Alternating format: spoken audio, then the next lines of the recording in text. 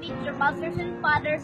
I boycott Israel. For the systematic and racist ethnic cleansing of an entire population, I boycott Israel. For the blatant violation of human rights and the lack of respect for human life, I boycott it. For every tear shed, for every scream for freedom, I boycott Israel. According to the Palestinian National Movement, Israel has incurred losses of around $8 billion due to the boycott campaign against illegal settlements. That's equivalent to 20% of their national GDP. In the past 10 months alone, Israeli-based company SodaStream has lost 50% of. Dan adanya keperluan untuk melibatkan negara-negara Muslim guna mewujudkan solusi dua negara. Indonesia siap untuk menjadi bagian dari proses ini.